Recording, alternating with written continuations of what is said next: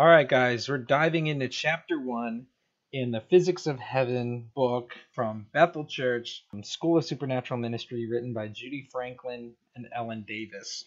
I talked about the intro and just some of the beginnings last time, and now I'm jumping into chapter 1. Wow. Okay, this book kind of goes right into it. I have some issues with chapter 1. I have not read the rest of the book. I don't even know what's going to happen in chapter 2 or anything else. So I'm taking this one chapter at a time, and you're going to journey with me as I just read this book for the first time and take a look at some of the truth claims of it. So they start off with saying, have you ever read a passage in the Bible that you kept coming back to again and again, and you just feel drawn to it, you latch onto it? And I'm not sure which of the two authors. Oh, sorry, it's Judy. Judy Franklin is writing this part. She said that Romans 8:18 through 22 was that for her. And here is the passage that we'll talk about. It says this: For I consider that the sufferings of this present time are not worthy to be compared with the glory that is to be revealed to us. For the anxious longing of creation waits eagerly for the revealing of the sons of God. For the creation was subject to futility, not willingly, but because of him who subjected it, in hope that the creation itself will also be set free from its slavery to corruption and the freedom of the glory of the children of God. For we know that the whole creation groans and suffers the pains of childbirth together until now. And she asked this question: what exactly does Paul mean when he says all creation is held back, longing, waiting, groaning, and travailing until the children of God are revealed? So that's her legitimate question. What does he mean when he's talking about this? That creation is groaning and waiting for the sons of God to be revealed. So then she kind of asks follow-up questions, which are very leading. She says, hadn't the children of God already been revealed by the time Paul wrote this letter to the Romans? And Jesus was crucified, he's resurrected, this is years after Pentecost, they're already Christians, and these were the men that quote-unquote turned their world upside down. According to the book of Acts, there was miracles and deliverance. So she asked this question: what exactly was Paul talking about? What is the manifestation or the revealing of the children of God? That's a legitimate question, and it's a really good question. So let's look at the scripture that she's quoting in context. Reading any scripture, it's always important to look at the context. What was being said before, what was being said after. Ideally, especially when it comes to a letter, you're supposed to read the entire book before you're kind of picking out any section of it. Because in the same way you read an email, if somebody sends you a really long email, you don't just read the middle paragraph and take that. You'd read the entire email. And if it was like 12 pages long, you would just take time to sit down and read all 12 pages. If you didn't have the time, you would wait. You probably wouldn't just read the first paragraph, leave it for a week, then come back, read the second paragraph. Nobody reads an email that way, and this is the ancient world of an email. It's a letter. It's written from an individual to either an individual or a group of people. So you need to read the context. It's very important. You got to read the entire letter. We're not going to read the entire letter of Romans in order to figure out what the context is in this section, but we should at least read the paragraph before it and the paragraph after it. That's a basic, helpful study tool. Anytime somebody quotes scripture, you always want to read the whole paragraph before, whole paragraph after the paragraph that they're quoting, so that you're getting a good idea of the context. And sometimes you got to read more than that. The context really builds on itself. So what is the context around chapter 8? Chapter 8 in verse 12, Paul talks about being heirs with Christ. And he says that we got to live according to the flesh. You'll die, but we got to live according to the spirits and put to death things of the flesh, because we, led by the Spirit, are sons of God. And the same Spirit that cried out, Abba, Father, bears witness with our spirits that we are children of God. And if we're children, then we're heirs. Then he goes on in verse 18, where she's quoting, she says, For I consider that the suffering of this present time is not worth comparing with the glory that is to be revealed to us. Okay, so what is this revealing going to be? He answers this question. Creation is groaning out, and not just creation. It says in verse 23, where she ended the quote in verse 22. What does verse 23 says? It says, and not only is creation, but we ourselves, who are the first fruits of God, groan inwardly as we await eagerly for adoption as son, the redemption of our bodies. Okay, so he's saying not only is creation growing out, but we too are growing out. Why are we groaning? Because we are waiting for the adoption as sons and the redeeming of our bodies. Verse 24, for in this hope we are saved. Now hope that is seen is not hope, for who hopes in what he sees? But if we hope for what we do not see, we will wait with patience. And so this goes back to the Thessalonian church, where Paul's talking to the Thessalonians about what is raised, what is put perishable will be raised imperishable. And he compares the body to the new body that we'll have that's like Christ. Right now we have this tainted, physical, sinful, broken, sick body. But when the new kingdom comes, when life is perfected and Jesus ends suffering and death and sin and all that's gone and taken away with, we'll be having a new body that is perfect, that there's no disease, there's no suffering. It's a body like Christ. And so Paul right here is making very clear that what are we waiting for? What are we groaning for? We're waiting to be the full adoption as sons, the redemption of our bodies. So Paul answers the question that she was asking. What does he mean when he says this subject of creation is groaning out to and waiting? So what is creation waiting for? It's waiting to be perfected. And when Christ returns and brings the kingdom of heaven to earth completely and fully, that the bride is kind of being taken down into earth, this perfect Jerusalem will come to earth, and earth will be redeemed because it was subjected to sin because of man. Because of Adam and Eve's sin, it literally changed the structure of the world. Thorns and thistles were produced. Nature itself changed. And I don't know if hurricanes and typhoons and all of these natural disasters, quote unquote, were part of God's original perfect plan of his planet. Or maybe it was a change as a result of the fall. So when the perfection comes, we're not going to have a broken, groaning creation. Paul's kind of personifying creation, but his main point is that we also are groaning and waiting for the redeeming of our bodies. So this is what she says. She felt like there was more to the verse, and she began eagerly seeking the Lord as to what they meant. And she says this, he shared that from the day of Pentecost until now, no child of God has ever fully realized the power that has been put within us.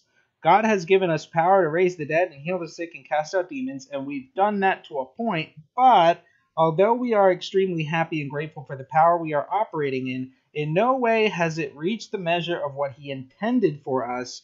Jesus said that we would do greater works than he did, but no Christian in history has exceeded Jesus' work.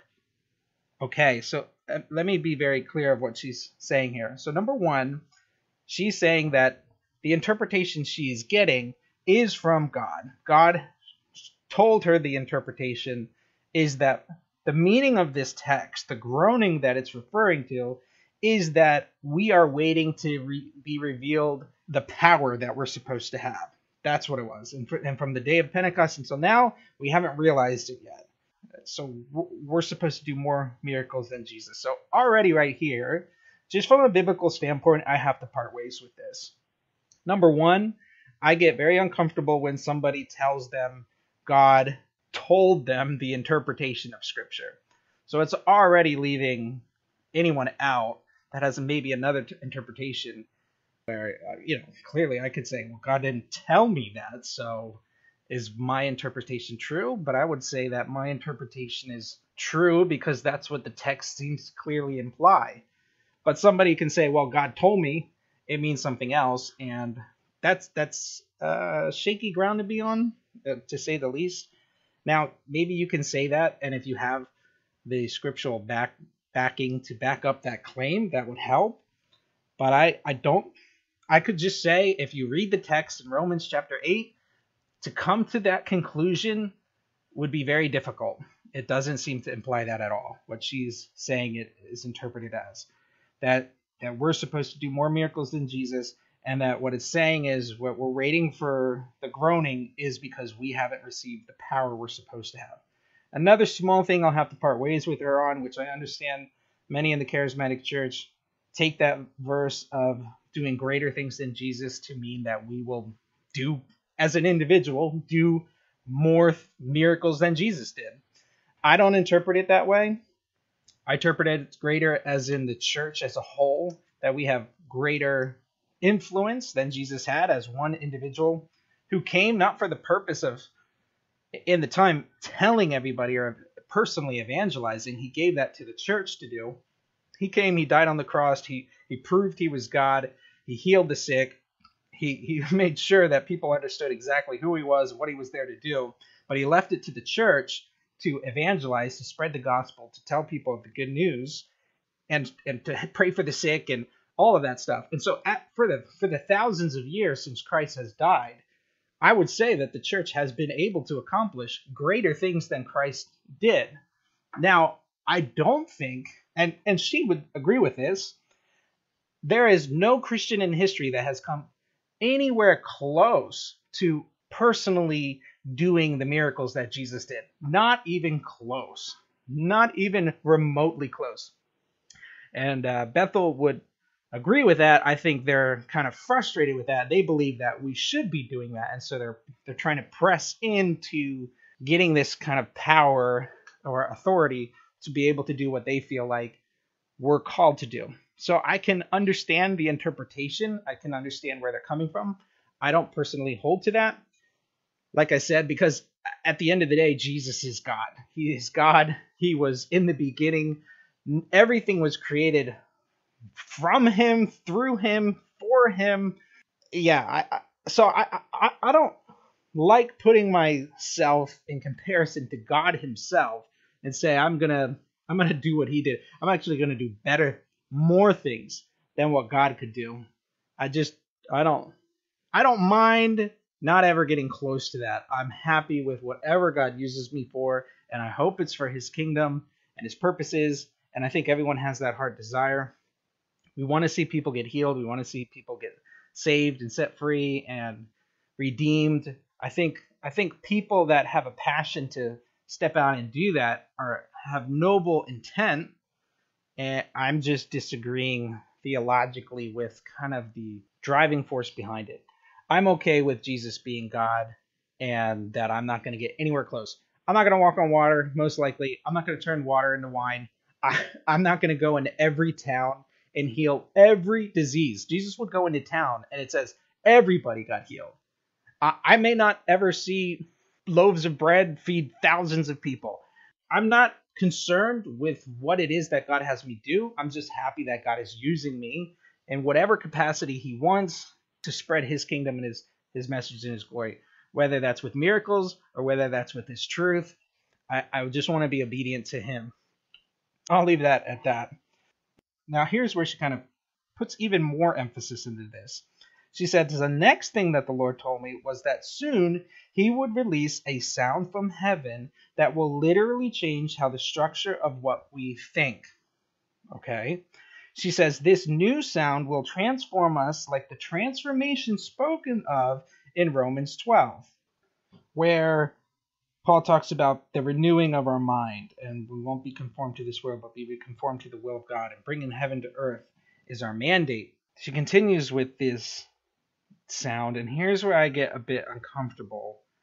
I don't know if she's intentionally meaning to do this, but she starts comparing this sound to the Holy Spirit. So let me read it.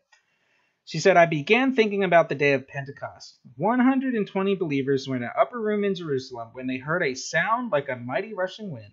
It wasn't a wind, it was a sound. And when that sound ended, the thinking of those men and women was completely changed. Instead of hiding in the upper room, they spilled out onto the streets and boldly preached about Jesus. This whole idea about a transforming sound has been mulling around in my spirit for years, and I have been studying everything I could find about sound, vibration, and frequency. Okay, let me stop right there for a second. The sound of what? Of the Holy Spirit coming in, like a rushing wind, and tongues of fire appearing upon their heads. But who empowered them to make this drastic change? It's the Holy Spirit. It's what Jesus said. I am sending you a helper, a Holy Spirit, and it's good that I'm going because he's going to be with you. He's going to teach you the things that I've spoken to you. He's going to empower you. Apostles filled with the Holy Spirit go out and do that. It had nothing to do with the sound of the Holy Spirit coming. So she seems to completely miss the Pentecost story. I know if I sat down and talked, okay, I don't know, but I think if I would sit down and talk to her, and say, it's the Holy Spirit, she would say, of course, yes, of course. And then I would say, okay, so what are you talking about with the sound? Why would you even say this and kind of make it sound like that it's the sound that caused these men to change? This had nothing to do with the sound.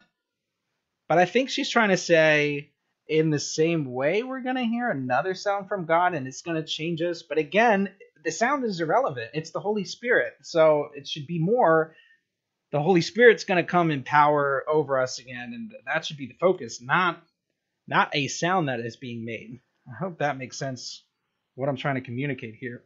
So again, she talks about we need to place our hearts in an upper room posture. She's mentioned that a few times. We have to have an upper room posture in order to receive this sound.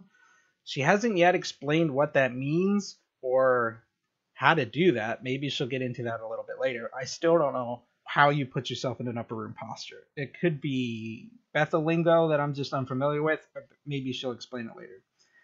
Then she says, so that I believe the sound is going to empower us to do greater works than he did. We go, ooh, see, I cringe at that. What do you mean the sound is going to empower us? I hope you mean the Holy Spirit. I don't know why you would call it the sound. I hope you would mean the Holy Spirit would empower us, because that's biblical. But a concept that sound is going to empower you to do greater works than Jesus did, I don't know how to say this nicely, but that is borderline blasphemy.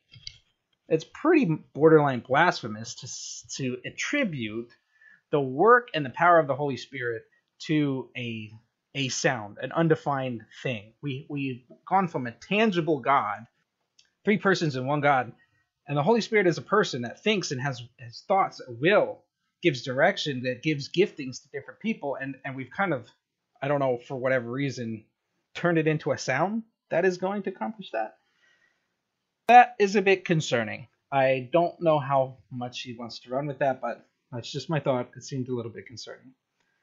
Then, in the next part, she says that as I studied more, I became convinced that God is preparing to reveal his kingdom insights about sound, and if we will receive and embrace these insights and revelations, we will finally become the children of God that creation has been eagerly awaiting. Okay, so now she's circling back to Romans 8 and saying that it's all about this sound thing. If we basically take the teachings of this book, that I guess she's going to dive into even more, if we receive and embrace the insights and revelation of this sound teaching, quote unquote sound, not sound doctrine, but this sound teaching, then we will finally become the children that creation has been eagerly awaiting. But as I've already said, creation isn't waiting for us to have a sound. Creation is waiting to be redeemed from the fall of man, the sin of the world, and not until Christ returns and we have our redeemed bodies. That's what that verse is talking about. So again,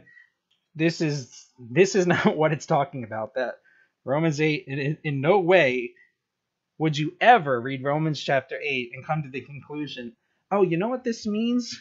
This longing and this waiting that creation is waiting for, it must be a sound that we're going to hear that will release power. The sound is going to give people power to become the children that creation has always been longing for. This is not anywhere in Scripture at all. So this teaching is coming from her quote-unquote revelation and her visions. She's applying those to the text, which is not there. So just keeping them as separate things. God can speak to you, and that can be true, but Scripture is also true, and we need to look at what Scripture is saying. So in this point, I can clearly say that is not an interpretation, and it doesn't bother me if somebody says, God told me this. I think it's a very weak interpretation, and I have no problem saying, I don't think that's true. I don't know what you're talking about with this sound, but I know that that's not what that verse means. At least you can't apply it to that scripture. She then talks about that as she was looking at sound and discovering more of it, she read a book by Ted Decker that mentioned quantum physics principles and the names of some leading quantum physicists. I don't know, Ted Decker, I just looked him up. Apparently he's a mystery thriller fantasy novel author. Again, at the beginning of the book, she said most of the people that she quotes aren't certified or professionals in these areas. But I think more she saw he maybe listed some names about quantum physics, and so she researched these men on the internet and ran across this article by an astrophysicist named Bernard Heish about the 0 point field. Again, I don't know anything about the 0 point field or this guy. And she said, I've been learning about the 0 point field and wanted to study more about light, sound, energy, and vibrations. And then she's going to quote from his book. And there's long sections of quotes from his book that I'm not going to go into. And to be honest, even when I read it, it's a little bit jargony for me to go, I don't even know what he's talking about. When I looked him up, he seems like he went to a Roman Catholic school, and he is an astrophysicist, and in some ways he's trying to pair some of that God-believing faith with science and quantum physics, and he's kind of pairing some things together. Just a few things, like he's a full-on believer in evolution, and he tries to kind of put those things together. How does evolution work? How does creation work? He doesn't necessarily, so he's kind of like trying to figure out generally how God might have put the universe together. So I don't know the guy well. I'm not sure if he's a Christian or not. This is an article that she was really fascinated by. It says Bernard Heigh's article called Brilliant Disguise about light, matter, and 0 point field. This is what maybe I should read this section just because this was so profound for her. This is what Bernard writes. It is certainly a beautiful poetic statement, but does it contain any science? A few years ago, I would have dismissed that possibility. As an astrophysicist, I knew all too well the blatant contradictions between the sequence of events in Genesis and the physics of the universe. Even after substituting eons for days, the order of events was obviously wrong. It made no sense to have light come first, and then to claim that the sun, the moon, and the stars, the obvious sources of light in the night and the sky of the ancient world, were created only subsequently. But it be days or eons later. One could say, of course, generalize light to mean simply energy, and thus claim a reference to the Big Bang, but that would, to me, be more of a stretch than a revelation. So that's what Bernard's saying. I'll try to paraphrase it, he's basically saying, oh yeah, it's kind of hard to pair his Christianity with science because he thought science is clear that this couldn't be right. Genesis couldn't be right. The order of creation is in the wrong order. That can't be true. Just saying that each day is in millions of years, that doesn't make sense. That's how he kind of ends it. He's like, that's a bit of a stretch of a revelation.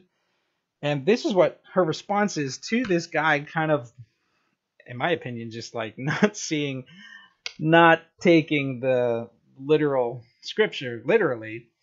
She says, as soon as I read that paragraph, I looked up and I saw God the Father at the beginning of time and our universe with nothing in it. Okay, so she said, I read this paragraph and I had this vision. And then it was completely empty, formless, and void. Then the Father said, let there be light. And out of his being came wave after wave of what appeared to be light. The light waves were curved, not straight. And as I watched the light, I instantly thought, just like an artist prepares his canvas before he paints on it, God prepared our universe so he could create us and space that universe needed. It's like, oh, okay. So she's saying, I read this and I had a vision of God creating the universe. Then she said, I immediately found a dictionary and looked up the definition of light. Two of the definitions were energy and power. I looked up the definition of energy, power, and light. And then the definition of power was energy and light. And the meanings of these three words, light, energy, and power, are so interchangeable that they are used to define each other. I looked up the meanings of each of these words, and I actually never found any of these other words in the definitions. So I'm not saying she's lying, but maybe I'm not sure what definitions or what dictionary she used. Maybe there's another dictionary that says it. I just Googled it, and if you just Google light, it never mentions the word energy or power. And when I did the same thing for the other ones, it never mentioned light. It's one of those things that you can sometimes use those words to describe each other, but they are not the same words. Light, energy, and power are different and depends on the context or how you're using it, so they're not always interchangeable. It doesn't work like that. That's just how language works. But she was kind of convinced that, she says, this meant that in my vision, the waves of life flowing from God's being could just as easily be called waves of energy or power, because both are essentially the same things as waves of light. In essence, I saw waves of all three, light, energy, and power. Like, what? Okay. There's a lot of like building on false assumptions. So you have to assume that her definition is correct, which in my case, when I looked it up, it's not correct. Again, I don't know what definition that she is using, but the assumption is that she landed on was light, energy, and power are the same thing. They basically are all the same thing, and they mean the same thing, and they can be used interchangeably. So when I had this vision after I read this guy kind of not being able to put scripture and the Bible together, had this vision and it explains it. So it is power and energy. Okay, well, again, I'd say, well, you have to go back into Genesis. And when God says, let there be light, what's the Hebrew definition for light? Does it mean power? Does it mean energy? And I would go from there. I didn't do that right now, but that would be step one. I felt uncomfortable at the beginning when she said, everything in this book is absolutely true. That's the claim. I mean, you should make a statement like that if you really believe it's true, but that means that this vision is absolutely true, and I don't really have space to question it. I don't think I don't think she would say that because, like I said, they were kind of this back and forth thing. Oh, if this makes you uncomfortable, don't worry about it. That makes me uncomfortable. Would never feel comfortable saying, you know what, that's it. That's how it was done. When God created the heavens and the earth, when he said, let there be light, it came out of him in curved, not straight, as she says. It's curved, not straight, and it's power, it's energy. It's not light. You go, okay, I'm not going to take that as an absolute. Personally, I'm not going to write that in the scripture and feel like that's how it goes. Moving on from that, she then quotes Bernard's article even more. He talks about this thing called a 0-point field, and it is confusing as crap. I have no idea what this guy is talking about.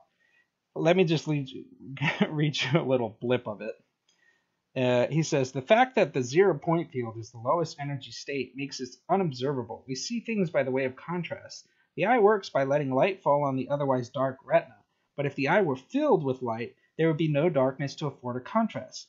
The 0-point field is such a blinding light since it is everywhere, inside and outside of us, permeating every atom in our bodies. We are effectively blind to us. It blinds us to its presence. The word of light that we do see is all the rest of light that is over and above the 0-point field. So his claim is, again, he's trying to put Christianity and science together somehow. So he's saying like, oh, when God says let there be light, there's this deep light out there that's above and beyond everything that we can ever see. And so if we're right that this says let there be light, it's a profound statement. The solid, stable world of matter appeals to sustain at every instance by an underlying sea of quantum light and reference a frame of light. There is no space and time. It's a little jargony, quantum physics is a science that's a little bit out there and still new. A lot of peer reviews, a lot of discussions, and this is an individual's attempt to take evolution, to take what he sees in scripture and pair them together with what he knows, with different theories he's coming up with. I don't know what the heck he's talking about. I don't know what he's talking about with the 0-point field and blinding light and this quantum sea of light that could exist out there, but we just can't see it because it's like a black hole, or it's so bright that it's just unnoticeable because there's no darkness. Well, here's her response to this. What in my mind is, I don't know what he's talking about. She said, I was stunned. We live in a God-created universe sustained by a, quote, underlying sea of quantum light, of immeasurable energy. 1 square yard of 0-point field contains enough energy to boil all water in the world. I believe that, and then here's her claim. She says, I believe that energy, that power, that light, released by God at the beginning of time is what is in us and around us right now. That's God's power. Okay, pause. This is, again, pretty blasphemous. I don't know what she means by when she says God's power, because the Holy Spirit is the one that empowers us. And as I'm going to talk about a little bit longer, she basically takes the Holy Spirit away and inserts this quantum light, whatever that might be. And she's saying that I believe that this quantum light, this light that God spoke in the beginning, let there be light, there's this powerful energy force that's released by God at the beginning of the time, and that's what's in us, and that's what gives us power. She says the Bible tells us if you have faith of a mustard seed, you can say to this mountain, be removed, then it will be removed. And then she says, I question if we really have the power to move mountains. She said God first spoke into creation of the earth because he wanted Adam and Eve to be powerful. I don't know where it says that in the Bible, that he wanted Adam and Eve to be powerful. We don't have any evidence that they could move mountains with their words. Maybe they could, maybe they didn't. I have zero clue. Then his original intent was for them to multiply and expand the Garden of Eden to the point of the entire world to be like Eden. And we'd live happily together and God would be with us in the midst of the garden. I agree with that. The good news is that Jesus reconciled us back to God, what we should have been in the Garden of Eden. Okay, listen to this. But our minds haven't been transformed enough yet to realize it. I began to understand that if this world is actually going to be what it was created to be from the beginning, now that Jesus has redeemed everything, we need to know what this power is, this sea of quantum light that undergirds everything. And more importantly, we need to know how to access it. Whoa, what are you going on about? None of that is biblical whatsoever. We have literally thrown out the Holy Spirit completely.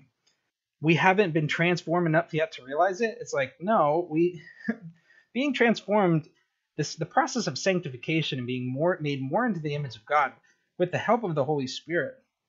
Sin exists, death exists. We're still waiting for God to bring the second coming. That's when everything will be perfect. But she's under this idea that, no, our minds haven't been transformed enough yet because we don't realize the sea of quantum light that is in everything, and we need to access it to get the power. She says this, we have the 0 point field within us. Individually, each of us may not have a square yard of 0 point field energy in us, but 2 or 3 of us together do. And the Bible says that whatever 2 or 3 agree on, it will be done. So we truly have the power within us and around us to move many mountains. Again, where's the Holy Spirit? What? The reason that 2 or 3 gathered in Jesus' name has authority to do something is because of quantum light. Oh, I thought it was because of Jesus. I thought that there was power in Christ's name. I thought that there was power in the Holy Spirit. I thought that when we gathered together as believers and as a church and we prayed into things, that God would hear our prayers and move. But apparently it is none of that. It's the quantum realm of this sea of light, the sea of quantum light that we just need to access because each of us has this quote unquote 0 point field within us, but it's not big enough by ourselves. We got to get with 2 or 3 other people with this 0 point light, or what is it called? 0 point field. Then that will work. Well, I've just got a question right here. Wouldn't that mean everybody has this, and then anybody has the power? Like then it's no longer a Christian thing at all. According to what this guy was saying, is that the 0 point field is blinding and it's everywhere. This quoting him again. He says it's everywhere. It's inside and outside of us, permeating every atom in our bodies, and we are effectively blind to it. So in his opinion, this light is everywhere. It's all encompassing. This light that can't be seen. She's kind of saying, I don't know, that you have a part of it, and we got to get together in order for it to be usable. Then why can anybody do this? She goes on to say, Jesus calmed the storm, and we should be able to do that too. Jesus healed the sick, he cast out demons, he raised the dead, and we have that same power within us. And we also have the power around us, undergirding our universe. That's blasphemy. That is saying that is ignoring the power of the Holy Spirit. I'd love to sit down and talk with her what she means by this, because I guarantee Bethel Church doesn't throw out the Holy Spirit. I could guarantee that. I don't know them even that well, but I could guarantee that they wouldn't throw away the power of the Holy Spirit. They absolutely believe in this. So what is this going on about? We have the same power within us, and she says that power is undergirding our universe. She's claiming, unless what she's saying is that the Holy Spirit is the quantum sea of light, whatever the heck that is or means. But again, that's kind of weird. It's like putting into flesh, not flesh. It's like it's defining the Holy Spirit that Scripture doesn't define him as. It's putting him in this very weird box because an astrophysicist had this theory about these zones, 0 point zones, and now all of a sudden that's what the Holy Spirit is. It's this 0 point zone when God said, "Let there be light," and light could be interchanged with energy and power, which it can't, but let's assume that it did. That is the Holy Spirit. That's just weird. That would be the most lightest way, at least if you want to keep including the Holy Spirit, that she would have to mean. She goes on to say, doing the works, quote unquote, of Jesus and even greater works should be an everyday occurrence for us. When a child gets cancer, we should be able to tell that cancer to leave now, because that child is not meant to die early. He is meant to have a long life. Okay, I'm going to have to part ways with her on that. Who told you that? Who told you that a child is not meant to die early and he is meant to have a long life? Have you not read all of Scripture of human suffering? And if you go back and listen to my podcast on suffering, Christians and suffering, I think this is a key distinction of having a bad theology around suffering. Job's kids all died. What is that about? And God ordained it. God killed all the firstborn children of Egypt. I'm not even preparing this. I'm just thinking off the top of my head. God killed them. That was the last plague.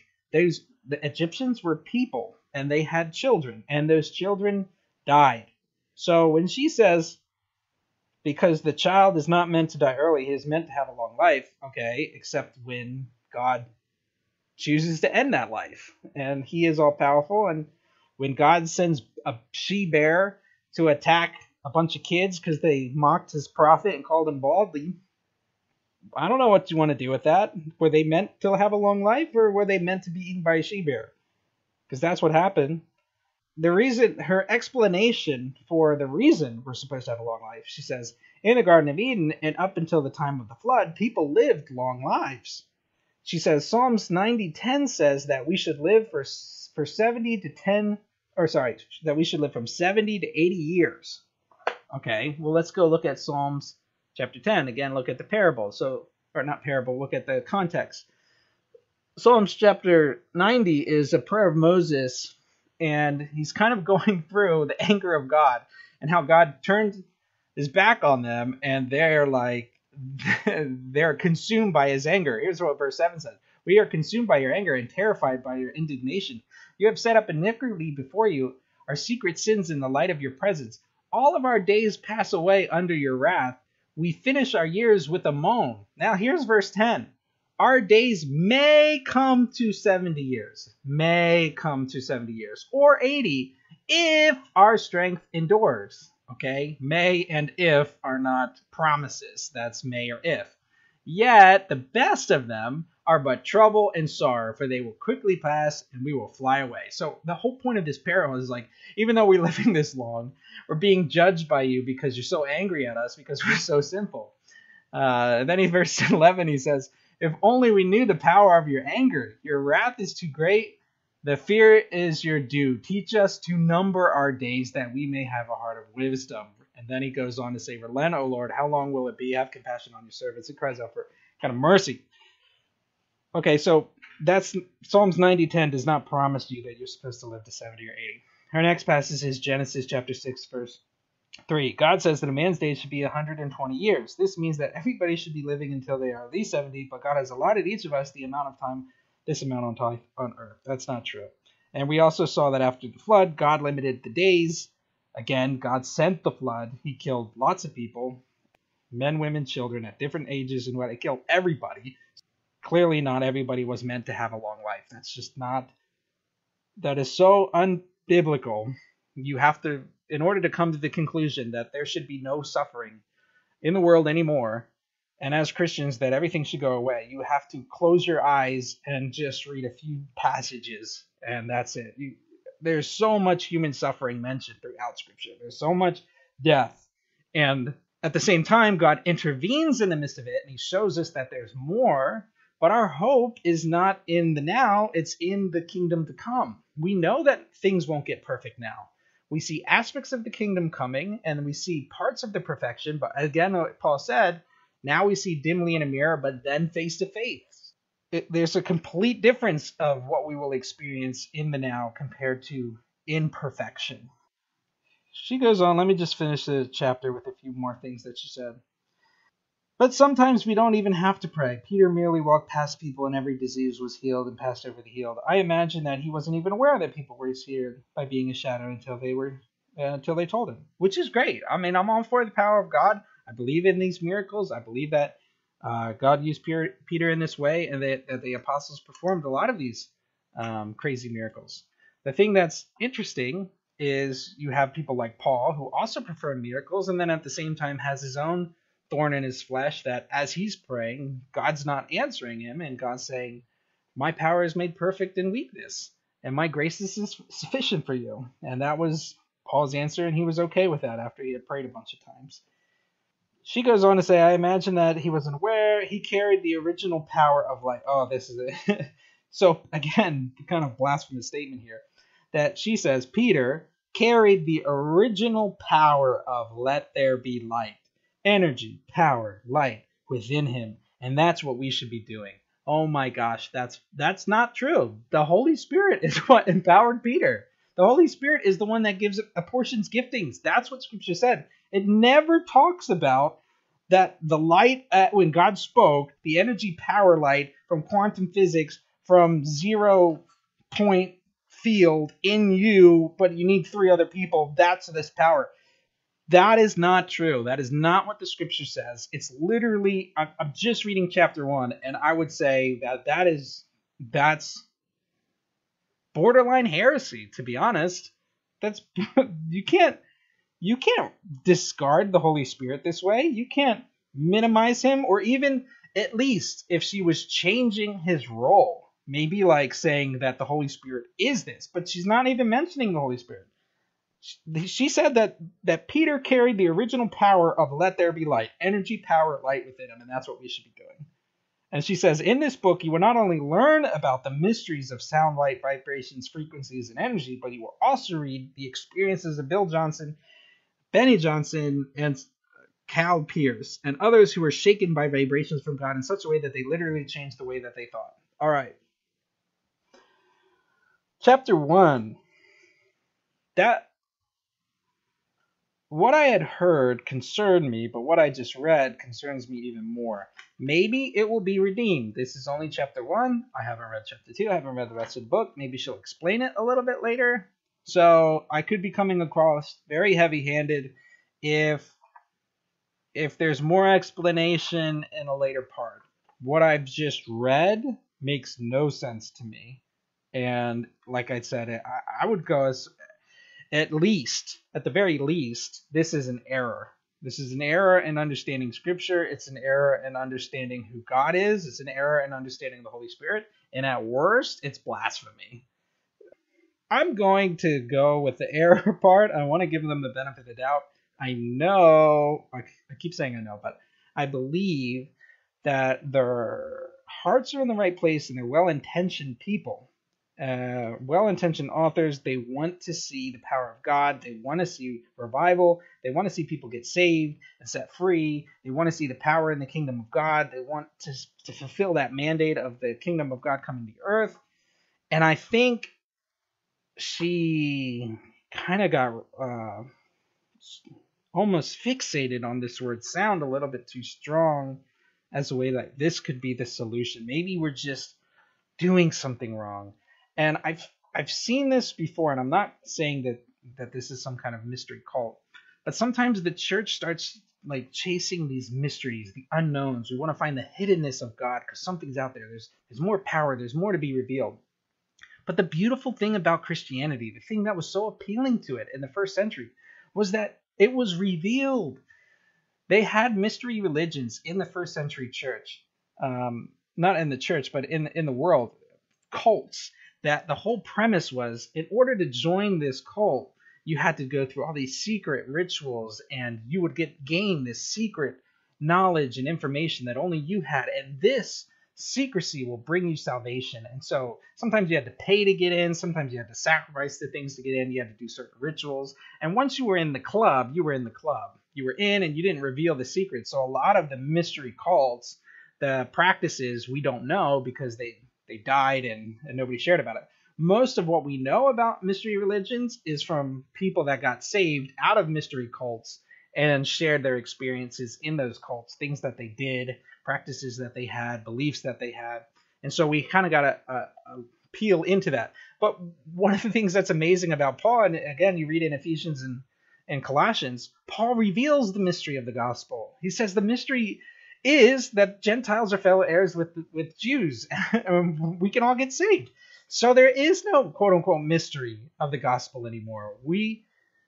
God calls us friends. He says, Jesus tells his disciples, a servant doesn't know what his master's doing, but you know what I'm doing. You're my friends. You're my brothers. I'm including you in what's happening. God has laid out to us his plans. He's told us of his second coming. He's in the Old Testament. He told them of a new covenant that will come.